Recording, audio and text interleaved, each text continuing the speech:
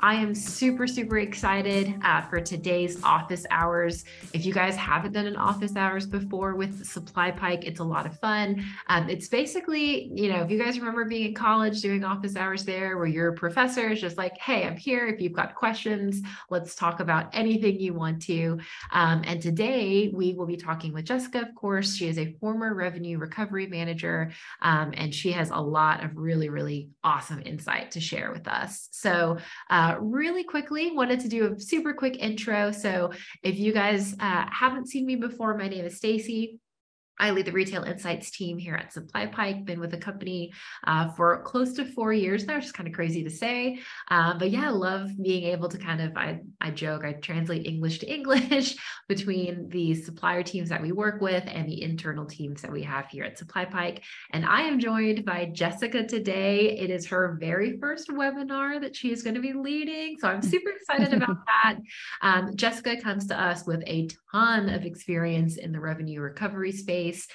She actually used to work at Harry's and has actually built up a team that was dedicated to recovering revenue for the company. And Jessica, I don't know if you wanted to add anything to that as well. Yeah, I think, like Stacey said, I managed a revenue recovery team that kind of started from nothing. Harry's wasn't really managing deductions or chargebacks in really any process. It was kind of managed between two teams. So I was kind of tasked with building that function, learning everything from the ground up. So I've seen it all and happy to really get to meet everyone today and chat through more of how my experience can help all of you. Awesome. Thank you, Jessica. Okay, so a really quick high-level overview of our agenda today. Really easy stuff, which is nice. We're going to spend the first couple of minutes kind of setting the scene and setting the stage on revenue loss. I know a lot of folks work with SupplyPike to address that. So we always like to make sure that we're on the same page before we kind of deep dive into that.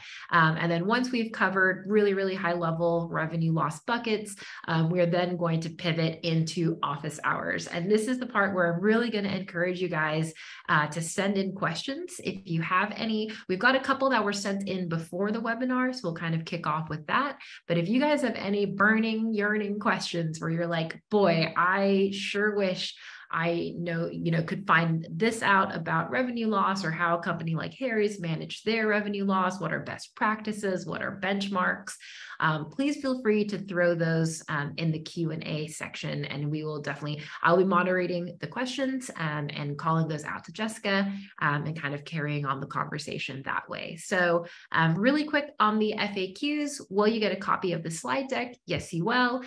We will be sending the slide deck as well as a recording of this whole webinar to your inbox, whichever email that you use to sign up for the webinar, in about 3 to 4 business days. Sometimes we can get it out a bit faster, but we always like to give ourselves a little bit of buffer time. And then also, what is the best way to ask the question? So if you guys look at your Zoom tab at the very bottom of the screen, you'll notice there is 2 speech bubbles, and that is the Q&A button. If you utilize that to send in your questions, we would really appreciate it, just because it's easier for us to keep track of those questions, making sure that all of those are answered. But you can also utilize the chat button, which is just the 1 speech bubble. And that is great for any kind of chat or information that you want to share, any experiences or insights that you have for your company. Please feel free to add it to that chat. So questions in the Q&A section and chat using the chat button. So without, I'm going to do a really quick intro, and then I will hand it off to Jessica in a second. We always like to do super quick introduction on SupplyPike in case this is the first time you guys are joining us.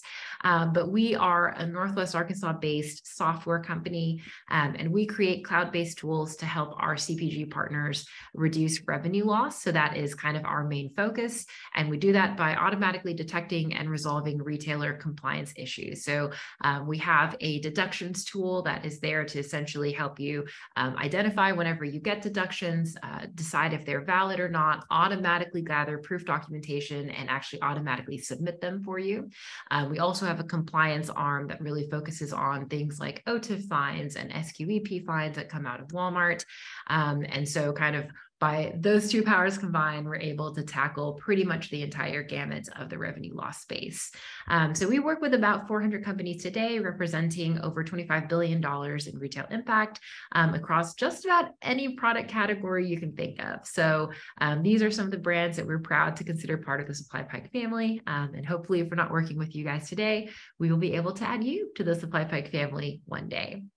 Yeah. So very last thing I'll say is we will actually be hosting an in-person event next week, which we are super excited about. If you guys are selling to Walmart, you have probably heard of something called Item 360, which is the item setup and maintenance application within Retail Link. We get a lot of questions about Item 360, which we totally understand. There's a lot to know. So we will be hosting Dee Dee Washburn. She is an Item 360 expert, and she will be kind of walking us through the application and then also answering any questions that you guys may have. So if you're in Northwest Arkansas, it will be at the Supply Chain Hall of Fame. So that's over by Topgolf. We will be having coffee. There will be breakfast. There will be a lot of swag in addition to the education. So if you're in Northwest Arkansas, please join us next week on the 19th. And if not, you can also register for a live stream. We'll be live streaming the event as well. So if you're not in the area, no worries, you'll still be able to join in on the fun. Okay, so that is all I've got, Jessica. I'm going to hand it off to you to kind of introduce us to revenue loss, and then we can start to take questions. So again, guys, if you have questions, please feel free to start dropping them into the Q&A section. Awesome. Thanks, Stacy. So today we're just going to do a really quick overview here, just jumping into some of the common types of revenue loss that we see managing, the chargeback world, as my team used to call it. So kind of jumping into invoice deductions, these are going to be your typical deductions that you see coming in day out from the retailer, whether that be shortages, damages, substitutions, pricing discrepancies, duplicate billing, whether those be valid or invalid. Those are definitely the ones that you're going to want to research a little bit more and understand whether or not you're going to want to actually dispute those. And then, of course, understanding whether or not you'll want to dive into some root cause analysis to understand kind of where are they coming from, how can we mitigate any of these going forward. So recovering money, but then also making sure you're getting ahead of any potential issues within your company that you'll want to work to reduce these overall.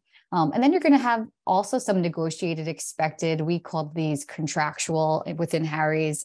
We knew we were pre-negotiated within our supplier agreement, whether that be some kind of allowance, might be a promotion, it might be a co-op, some kind of cash discount. This could even be payment terms. It just really depends on what your specific agreement is with the retailer. But these ones you should be able to forecast out, because hopefully you might have a percent that you've agreed upon with the retailer. If not, this is probably something I would advise to speak with your buyer and figure out if you're able to kind of negotiate maybe a percent off of your invoices in order to be able to track those more easily, and then you won't have to worry about disputing those. But there could be times where you do get charged for them above and beyond what you've negotiated, and of course those are circumstances in which you would want to dispute. But these are, I would expect, they would want to hopefully stay within a certain barrier, but of course, the retailers will always surprise us. So jumping into the next bucket here, we also have those compliance fines. So depending on the retailer, OTIF, like for Walmart, it might be OTFR for Target, but basically talking about how we're on time and in full, and all those fees and fines that we typically see on the front end from our retailer. We know that they're constantly changing these guidelines. As we know, SQEP is coming for Walmart now. But basically just understanding what those standards of compliance are within each retailer, so you can get ahead proactively. So you're making sure that your supply chain is running as efficiently as possible and to avoid any of those fines. We also would use these fines as indicators and signals to understand what deductions are we going to get later on. If you know you're not in full, there's potential that you might get a shortage down the line as a deduction. If you're not on time, you might get a late shipping deduction down the road. So definitely want to use these as proactive indicators of what you may see in deductions later down the road. And then lastly, audits. These are definitely more few and far between. We typically would see them usually annually from Walmart specifically. But really, again, just it's going to be dependent on your business specifically. You'll want to make sure that you're going into these reading as much as possible to understand if they're valid and whether or not you would want to dispute those as well. Something that you would want to speak with your buyer about, and something you want to understand for future forecasting to understand, oh, do I need to leave room in my budget for potential audit purposes there too? So those are kind of the 4 big buckets that we see in revenue loss. And definitely would want to advise to just have a basic handle on all 4 of these as you're kind of navigating the revenue loss field for your company. So what I was kind of mentioning before and disputing whether you'll, understand whether those deductions are valid or invalid, we know that the retailer is going to always try to ding us in some way. So we know that the deductions or compliance fees and fines might not always be valid. So it's really, really important to actually dig into these and spend some time really doing some root cause analysis to understand whether or not they are valid or invalid. And, what my team really did, and this took time, but was to really understand how we can be proactive and really look at preventing a lot of these fines versus actually being reactive and having to wait 1 to 2 months down the line to understand what's going on. So I do really believe and feel passionately about making sure your team is doing a good balance of spending time on disputing and recovering as much money as possible. But then that other flip side of the coin is really digging into project management, figuring out those work streams that need to be created on root cause analysis and what is actually driving those deductions and fines for your company. So it could be, EDI issues, IT issues, whether that be order management problems, labeling. There's so many reasons. So I think it just is really an important tactic to find a way to collaborate with your team on understanding where they're coming from, because that will lower your impact of deductions and fines overall going forward.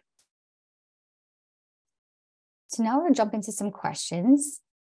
Awesome. Thank you so much, Jessica. So we received a really interesting question that I would love to get your feedback on, Jessica. So you mentioned the kind of 4 different silos of revenue loss, which isn't it so fun, all the different ways retailers are creative with getting money.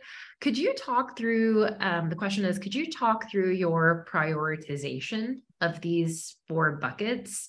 Was there a particular one? Was it just by like the number of dollars that were deducted from you guys? Was it, what was your prioritization for that? Definitely.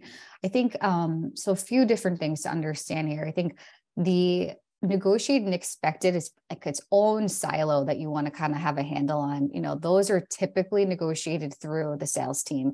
So I would really, for forecasting purposes, make sure that I was tracking those, whether that be an Excel spreadsheet, Google Sheet, whatever it is, and get sign off from my sales team that I was staying up to date on what all of those contractual terms were. So that when budgeting season came, I would be able to just kind of refresh those by retailer, get their sign off and feel like, okay, I could forecast these out. I know what these are. So that was kind of, and then track those from coming in monthly to make sure that they were actually what we expected them to be. And if they weren't, dig into those as needed with my sales team.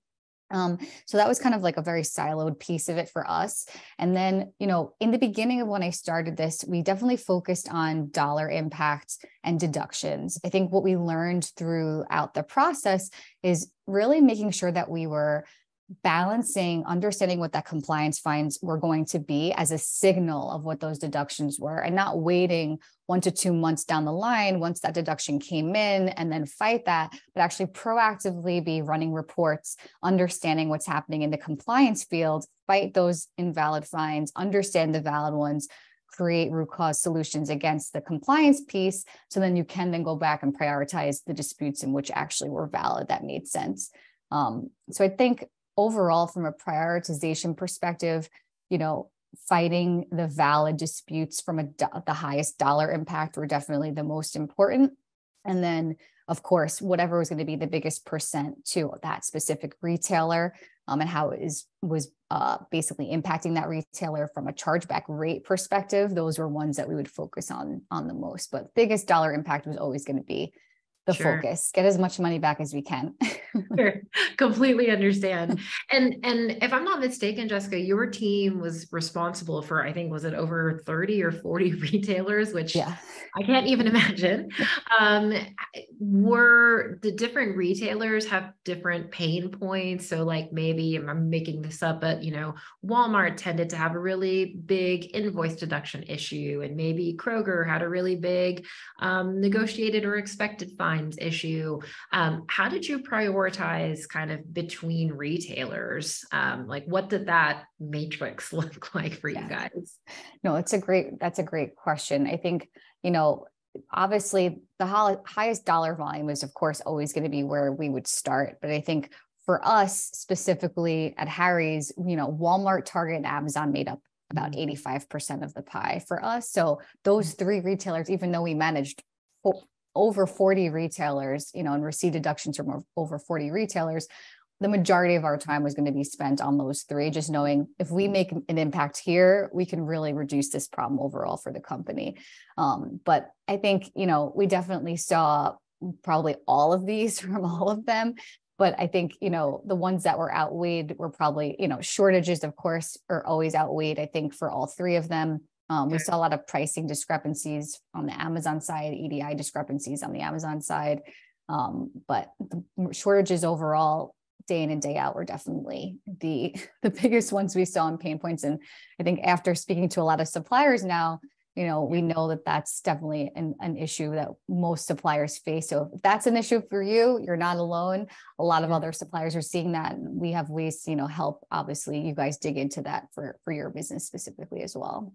Right. Yeah. No, that's really, really insightful. I'm kind of curious, Jessica. So we just got a question, and it's so SQEP is a new category of fine at Walmart. Can you talk about where, like, did this fall under your team? Did it fall under the supply chain team?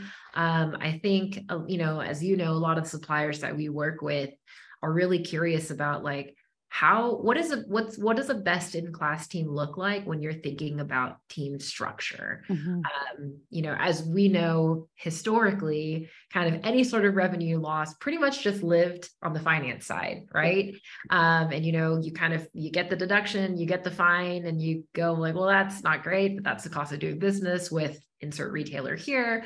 And you kind of either write it off, try to fight it, and then you move on. But I know, earlier you were mentioning like, hey, we worked with the sales team, we worked with the transportation team. So what did your team structure look like, if you wouldn't mind sharing? No, of course. So I think, all of this did fall within my team, even though we weren't actually negotiating the negotiated chargebacks and deductions, we owned that responsibility of making sure we were budgeting them appropriately across all retailers and disputing ones that were invalid, so on and so forth. But everything did fall within our team. I think what was really unique about Harry's revenue recovery structure, I think I'm finding is very unique after talking to more suppliers, is our team actually sat on the supply chain team.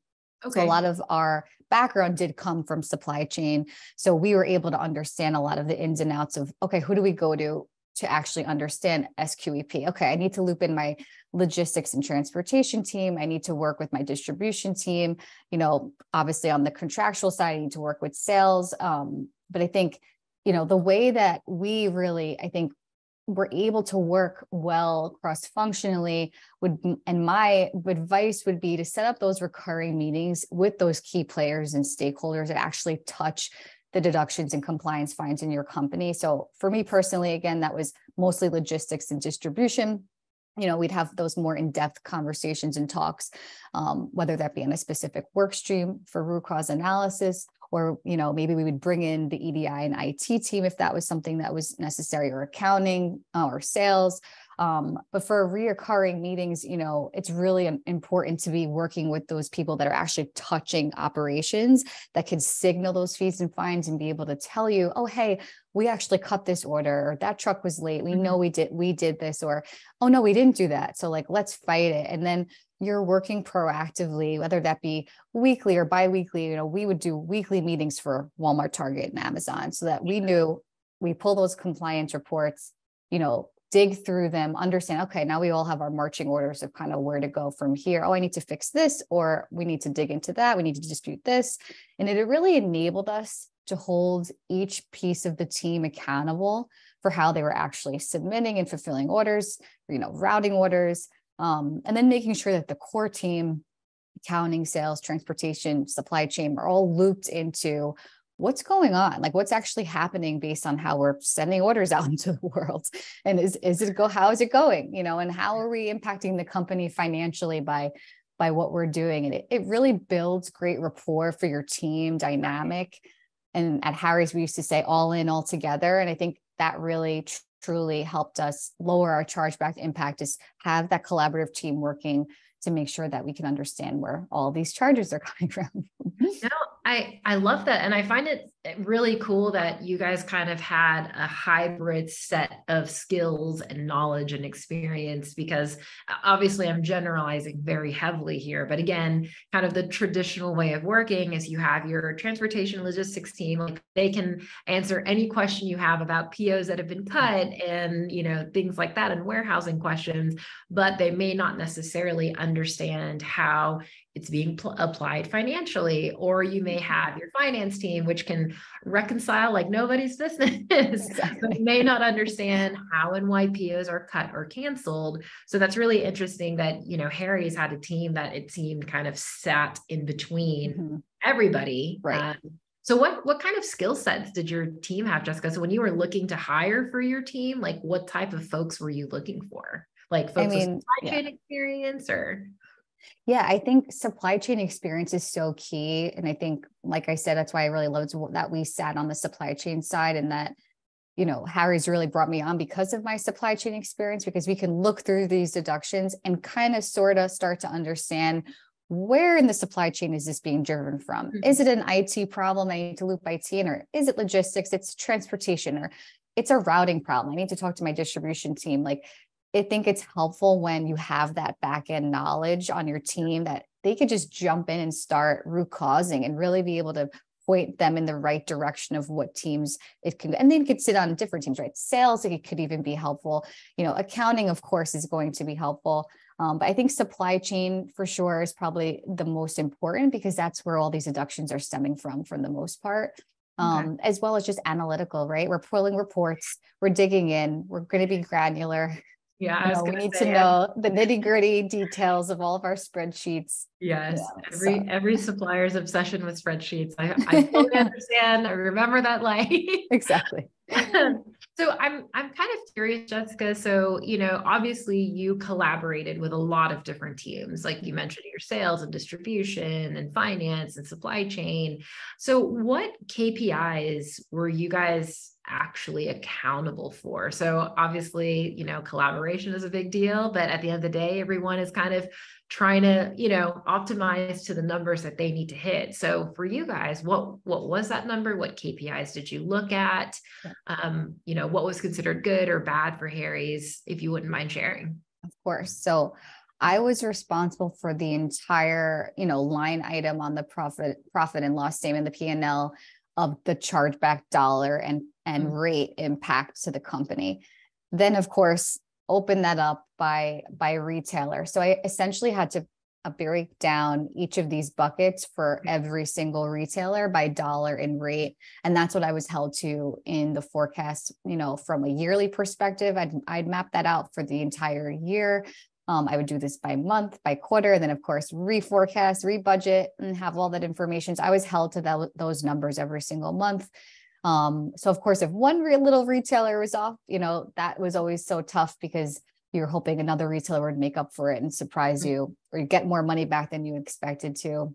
And then from like a KPI perspective, the things that our team really focused on and really worked through with the supply chain team to focus on was, of course, what is our win rate with disputing? How much are we actually recovering by retailer? And what does that mean? Like in a given month, like you might have a 50% win rate, but is that because you couldn't get the documentation that you needed? Like, or we know we had a supply chain issue that was going on. Like, what's the context in that figure? It's going to be different based on what's going on in your company and the nuance of that. And I think, what's the dispute?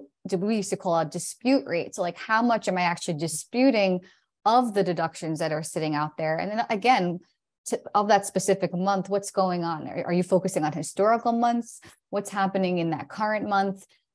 Whatever is actually going on in your team to understand what is that metric actually telling us. And then the biggest one, and the biggest, I'd say for us, health metric of the whole company, and we would do this by retailer, was what is that chargeback rate? So really being able to understand what is that percent of chargeback dollars to gross revenue dollars. That is the key indicator of how healthy that business's deductions are. So being able to understand industry benchmarking, like best in class would be 1% of a retailer's business would be chargebacks. That it's like things are running smoothly, supply chain's healthy, we've disputed a ton, we're getting money back, things are good. 1% or lower, I would say is relatively really healthy. But then, there are companies that we speak with, and of course, clients we have and suppliers out there that could be high as 10%. And of course, want to lower that, So I think it's really, that's the key metric to understand is you might have a high dollar impact at a company for their deductions, but it might only be 1%, right? So being able to understand what is that actual impact to that retailer and understanding within your retailer base who's outsized so that you can kind of focus on the ones that are outsized to the rest. No, that makes a lot of sense, Jessica. And for those of you guys who are kind of on the call and maybe if you're not already working with SupplyPike, so we're able to pull that for you if you're a SupplyPike customer. But if you're not, just so you guys have context, as Jessica mentioned, kind of best in class in the industry is 1% and below. On average, what we see with folks kind of we work with about 500 customers today. It's usually anywhere between 4 to 6%. And that is kind of before working with SupplyPike. And then of course, our goal is to help you kind of drop that down. So just to give you guys some context on, if you wanted to go back and look within your own company, like, hey, what does that number look like? Again, 4 to 6 is what we see on average. Best in class is 1%. So that's kind of some interesting stats for sure. So you mentioned, Jessica, that, you obviously collaborated a lot with your teams. You mentioned a lot of spreadsheets. So could you mind sharing, like, what did reporting look like for you guys? Like, how were you pulling it together? What sort of numbers were you showing? How often were you showing reporting? Like, what did that cadence look like? Yeah. So we pulled a lot of reports. I think, obviously since I started the function from the ground up, it was kind of like, how do we educate the company on what's happening here? What do we need to show them, this is the real impact of, just dollars and cents to the company and who's actually driving that, right? So we would provide a monthly breakdown. So based on how that month's deductions came in, kind of where we came in against our budget, that again, dollars and rate, based on gross revenue. And then typically we would do a breakdown for those what we used to call the big three, Walmart, Target, and Amazon, kind of showing where those dollars and rates came in. And then also a breakdown of all the category information. So like, what's the penetration of my shortages versus pricing? Where's the EDI and operational chargebacks coming in? Being able to actually give people in the company who are touching it and affecting, sales, obviously wants to understand it. Where is it coming from, right? Like, what are the areas that are being affected in Walmart versus Target versus Amazon? So that was something that we would provide. And then any nuance, right? Like if something came out of the blue that we didn't expect, we have this $200,000 fine that we received from Walgreens. That never happens. We would want to always provide that context. Hey, we missed budget because we received this post audit from Walgreens for a shrink allowance that we did not expect to receive, which did happen to us. I will never forget it. $194,000 that burned in your memory forever. Yes, exactly. But things like that of course you might be hitting all your things are going well, but you got to provide that visibility to the team so they understand kind of what, again, that nuance is across your retailer base. And we would kind of provide for us, like, again, we had, over 40 retailers, but we would kind of look at that top, like 6 or 7 that were our biggest impact areas, and really be able to give that high level breakdown so everyone can kind of see and again, hold the teams accountable for where we were driving towards as goal. And then weekly, I think we also pulled the compliance reporting weekly. what are we seeing weekly coming in for on time and in full? What fines do we think we're going to be getting? For visibility purposes for the supply chain team, making sure that they were aware, hey, like we thought everything really went well with this new launch, but no, it actually didn't. Oh, And no. now we need to fix that, right? So how do we make sure that we're on top of it? So we would do weekly reporting, and then the deduction reporting and more month end information, we'd provide that quarterly as well as yearly. As we kind of grew the function out, we wanted to start providing benchmarks year over year information, month over month information, to just start to be able to have a real grasp and understanding of what is this business. It's so variable, it's changing all the time. How do we get a handle on what this is, and make sure that all of the key stakeholders are a part of this, so we can really work as a team to fix it as much as possible. No, I love that. And we actually had a really, I think, relevant and interesting question come in, Jessica. So what bucket did you guys put customer returns in? And so did Harry's include returns in your overall chargeback percentage? Did it fall under kind of your team's responsibility, or where did that fall? So great question. This was, through experience, a very messy way for us to figure this out, but for better or worse. So we used to bucket all of it into deductions and into what we called controllable. So everything that's in deductions, we called controllable because we felt we could potentially avoid them. So we had them there, but then we soon found out that some of our retailers had terms for returns.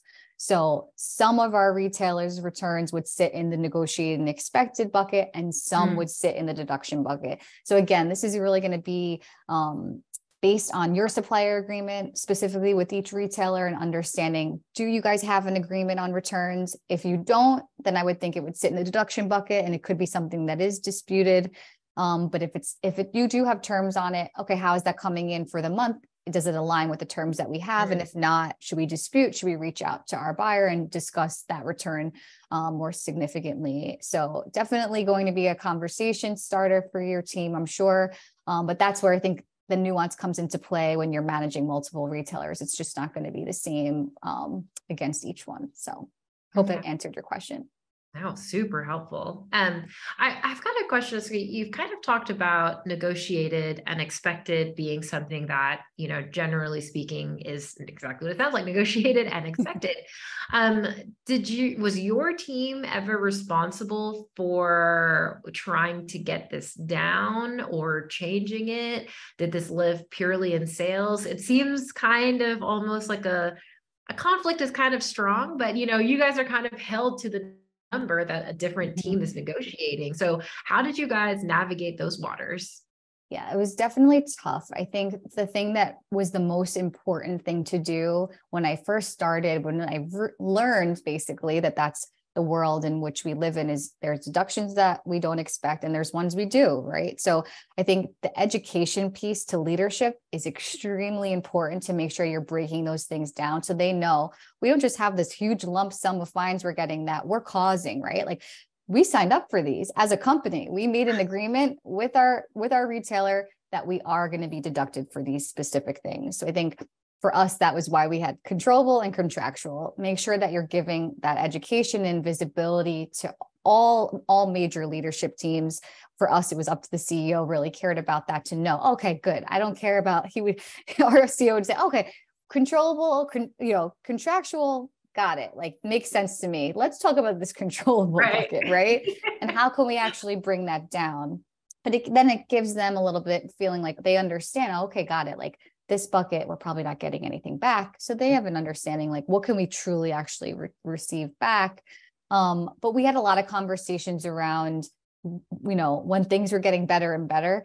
And this is, of course, attributed to a lot of our work with SupplyPike. But when we actually had the time to really make an impact in reducing our deductions overall, was where do we go from here, right? Like, once we get to best in class, what else is on the table for us to do? And that's when we started talking about, okay, well, that to me is now the time to renegotiate, right? Like, okay, we've cleaned up our house. Our supply chain is healthy. We're running smoothly. We know a lot of the problems that were causing our deductions. We've fixed that. We fixed a lot of the things that were causing our compliance. We fixed those things. Of course, there's always going to be things that come up, but we're in a healthy place, right? This is the kind of time that I advise teams to work with sales to then go back and start negotiating, because you have leverage, right? You're able to say, hey, we dropped our deductions by X%, or, we were, used to be at 80% on time and now we're at, 99, whatever it may be. That gives you the opportunity to then have those conversations to, renegotiate. We were not a part of those, but we would advise a lot of times to see if we can bring some of those numbers down. Because of course that's just money in the bank, right? No, I really like that mentality, Jessica. Again, I know we kind of a broken record at this point, but again, it's very common, when I was in the supplier world for a long time, again, it was very siloed, right? Sales did sales, and supply chain, and finance did finance. And I think we are slowly, like, whether we want to admit it or not, programs like OTIF or ORAD or, OTFR are kind of forcing, I think, supply chain and finance teams to really start talking to each other a little bit more, because, hey, I didn't just get this random $10,000 fine.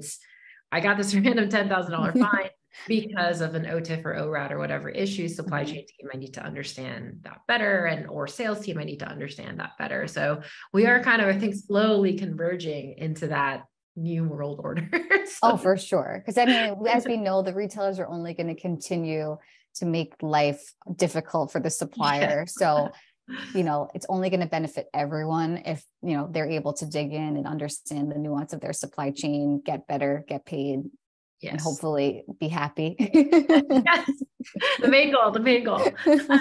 So I want to pivot a little bit, Jessica, to talking about audits. So we get a lot of questions about audits, and I find it tends to be really seasonal. So like we will not have any questions, and then in 1 month we'll have 50 people reach out to be like, what are these post audits and what's going on?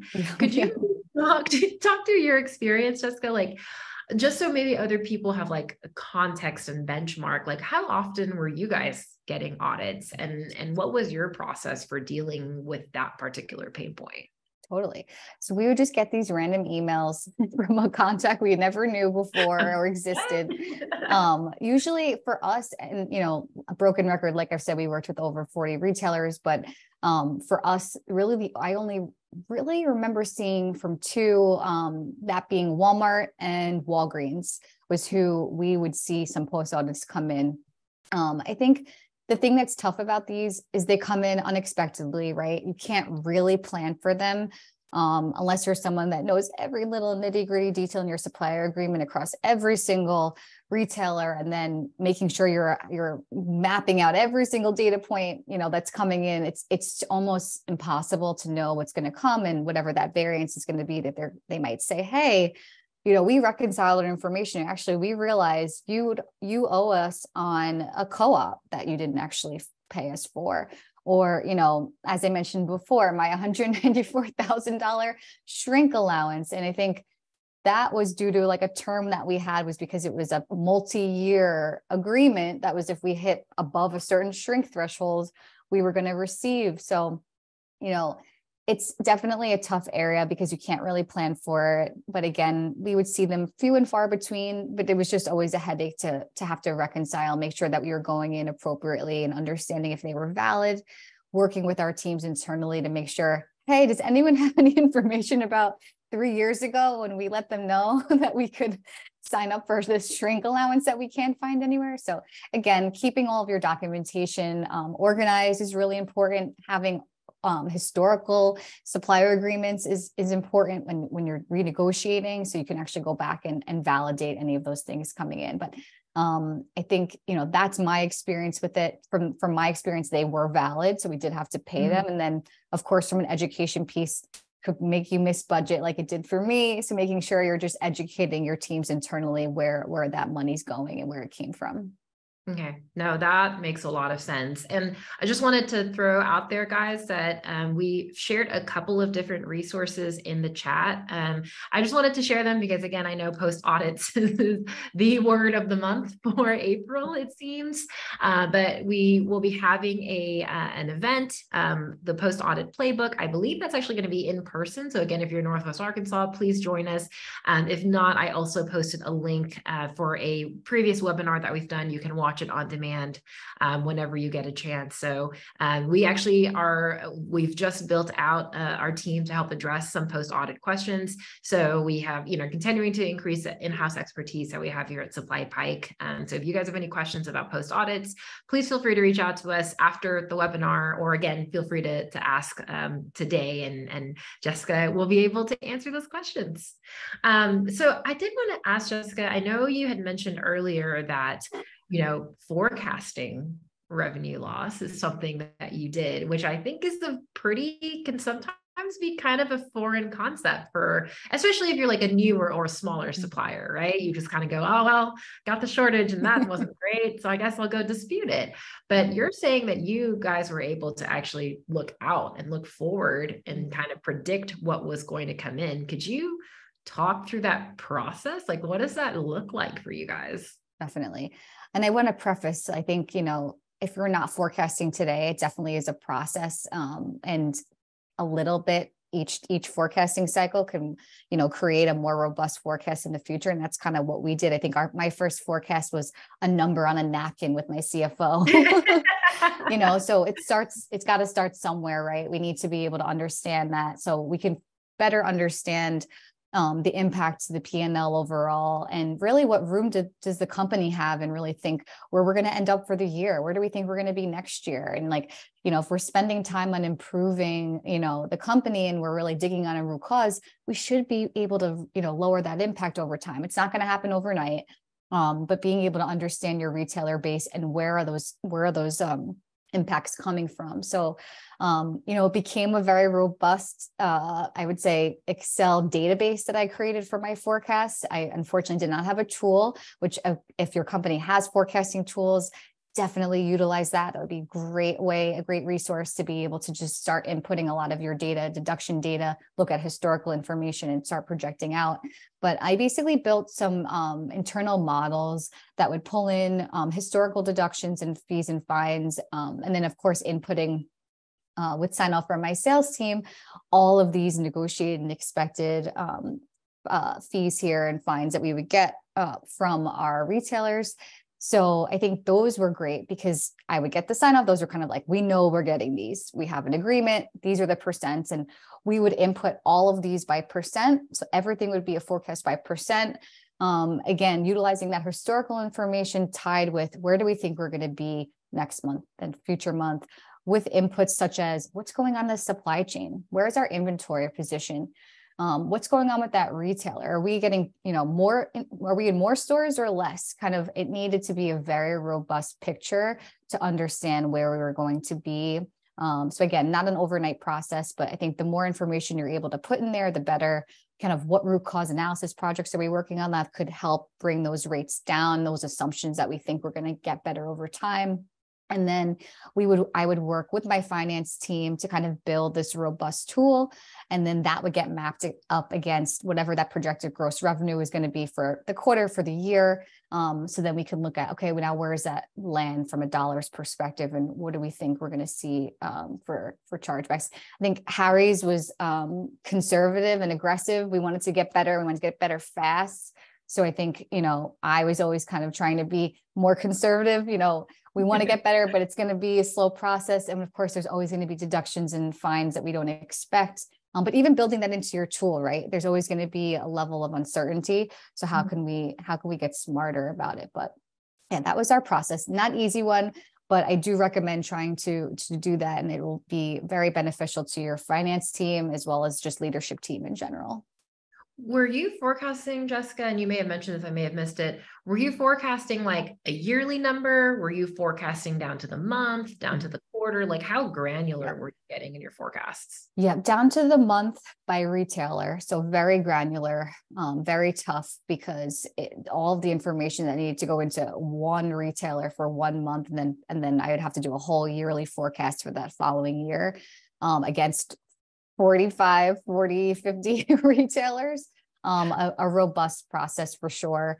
I think, as we know, there's going to be retailers that you have that probably take up the majority of that forecast. Of course, that's where I spent the most of my time, knowing like Walmart, Target, Amazon. For us, that would also be Kroger, Costco, Walgreens, CVS. Those were the ones that were the most, took up my time because I knew that they were the most basically of our chargeback breakdown and the impact to our company. So I wanted to make sure that I had as much information as possible. So that'd be stalking the sales team. Tell me what's going on. Are we launching new product? Are we launching new products? I think it had to account for a very wide range of expectations because deductions just are tied to, as we know, everything. So, and so you kind of mentioned, Jessica, you mentioned a few times. So like, obviously with forecasting, the goal is eventually you can hopefully forecast your deductions down. And then you've mentioned root cause a lot today and how that was a priority for Harry's. So could you talk through kind of just at a high level, what were some of the more tactical things that you did to try and root cause and then also work with those external teams to actually implement? So if you're like, hey, it is, we've found out because of this SQUEP fine, it's an ASN transmitting issue. How did you get to that information? And then how did you work with the team that is in charge with ASN to be like, okay, guys, I'm going to actually need you to implement this and we're going to track it to make sure we don't get hit with those fines again later on. Like, what did the tactical side look like for you? For sure. And I want to preface with, of course, I was a client of SupplyPike before I am now an employee. So I think, bringing on the software for SupplyPike with Walmart really freed up our time to actually be able to root cause, right? When you're just disputing all day long, there's not enough time in the day to actually start working on projects. So one, automating disputing freed up our time, then two, be able to focus on root cause analysis. And I think that it was, a big learning curve for us, try to understand how do we do this. So I had a team of analysts who were actually working on the disputing, probably 50 to 75% of the time. And then I basically spearheaded project management and different work streams. So what we would essentially do is let's break down an example. Shortages are our biggest problem. Okay, let's pull an example of one target shortage. Okay, who do we need on the call? Who can touch that one target PO order? Let's have a target logistics person on the call. Let's have our distribution target person on the call, our target salesperson, our EDI person, maybe even our 3PL. And we would go through the entire life cycle of that PO to understand, okay, this is the retailer's source of truth. Here's what we said we did. Let's look at our BOL. Let's look at that raw EDI. Let's look at what the order was coming into our ERP. What's not right? What's not matching up? Where is that source of inaccuracy? And let's say we got to the entire point of actually getting on the truck and leaving and everything still looked accurate from our perspective, then we would start to be able to understand, okay, maybe it's something upon receiving. Could that be a labeling issue? Is it something from an EDI perspective upon receiving? An invoicing issue? Let's look at the invoice data. What's actually going on that's going to drive that? And that would then create that work stream, right?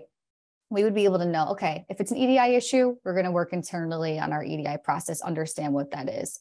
Okay, we know we cut this order and it's not showing up within, the system. Okay, we need to work on our order basically allocation processes within our ERP. We know something's not right. What is that basically first little nugget that's going to drive that work stream? Right.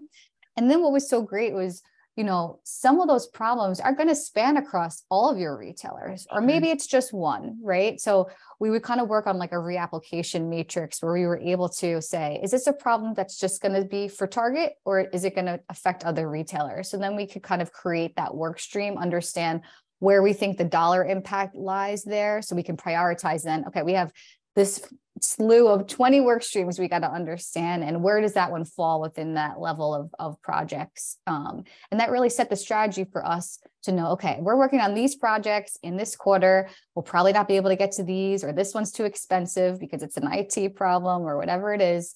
And it really just then, holds people accountable, really creates that collaboration, and then you're able to really make impact. And that's the fun part, right? It's starting to pull your compliance reports and see, wow, we changed how we're routing, and now we're not, getting whatever's happening in your business, you're able to actually improve. And that honestly was my favorite part.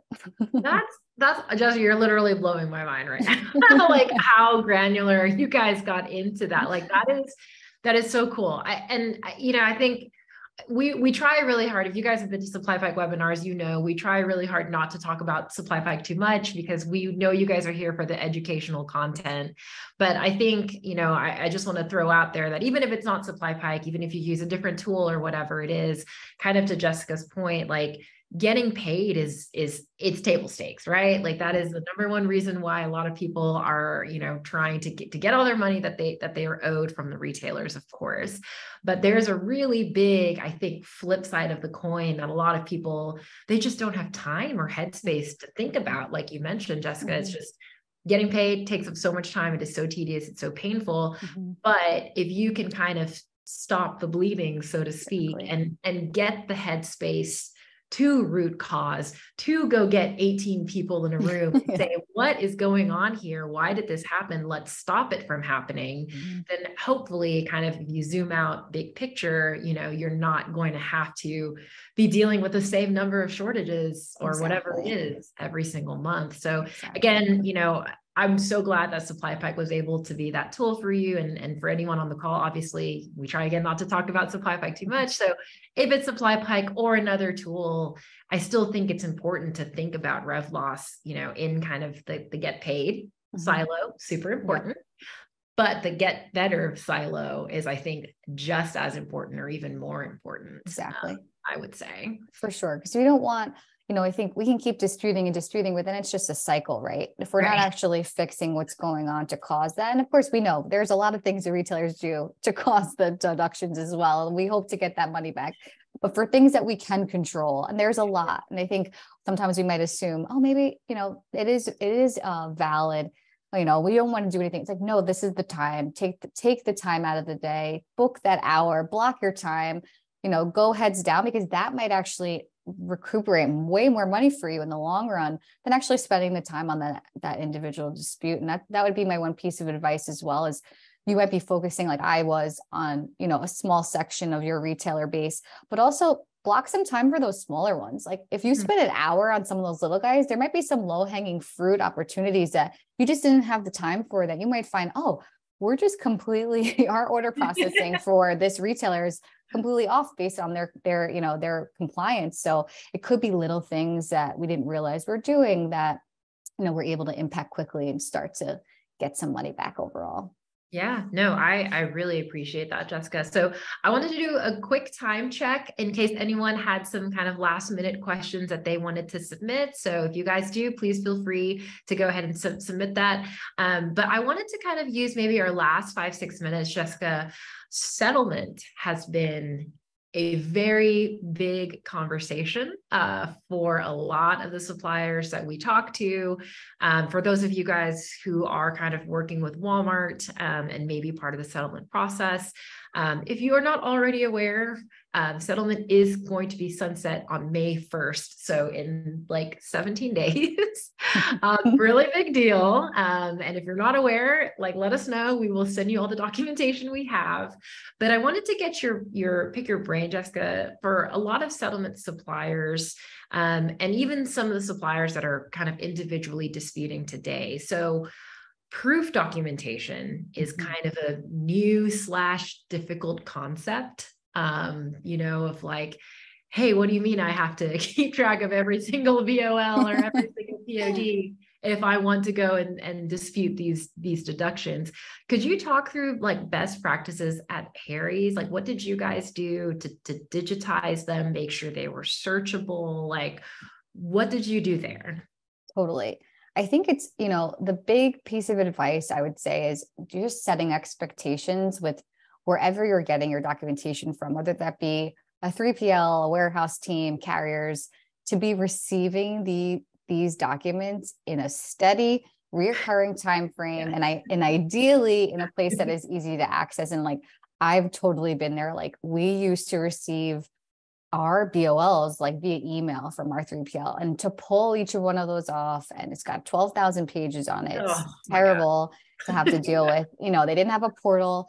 Totally understand. They were manually scanning them into their system. I think they would purge them after 2 months, time frame. So I think the big piece again is resetting expectations based on your contract with them. If you have a contract with a 3PL or carrier, whoever it may be. I even wind up escalating it to my internal leadership team and head of supply chain to basically show them, and whoever's storing your documents, what the hell that big impact is, right? Like, this is millions of dollars for some of these suppliers, right? Lay out the dollar impact to them and find a process that works for them, right? Like, I think take into consideration and be empathetic, right? They're trying to get your product out the door. They have a lot going on.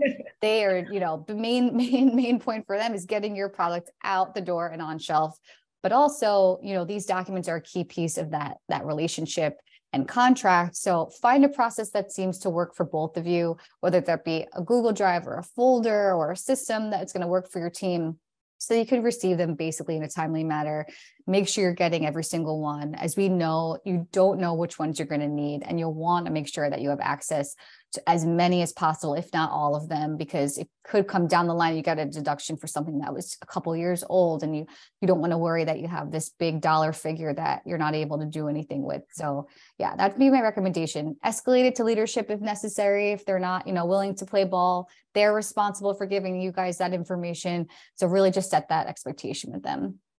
No, I love that. And you bring up I really love this key insight too, Jessica, that I think a lot of folks don't realize. Certain companies, certain carriers, certain 3PLs do have kind of an expiration date on documentation. So for example, I think for UPS, they basically purge documents after 90 days.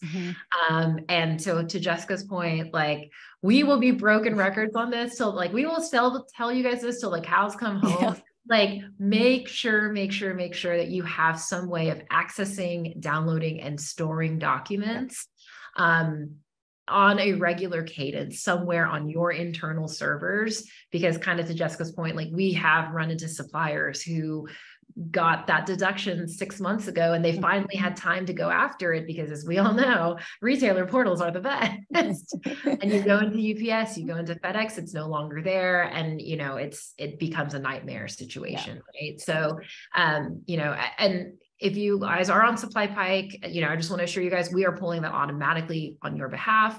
But if you're not using SupplyPike, make sure you have some sort of method to kind of pull these documents. And don't be afraid to hold them accountable.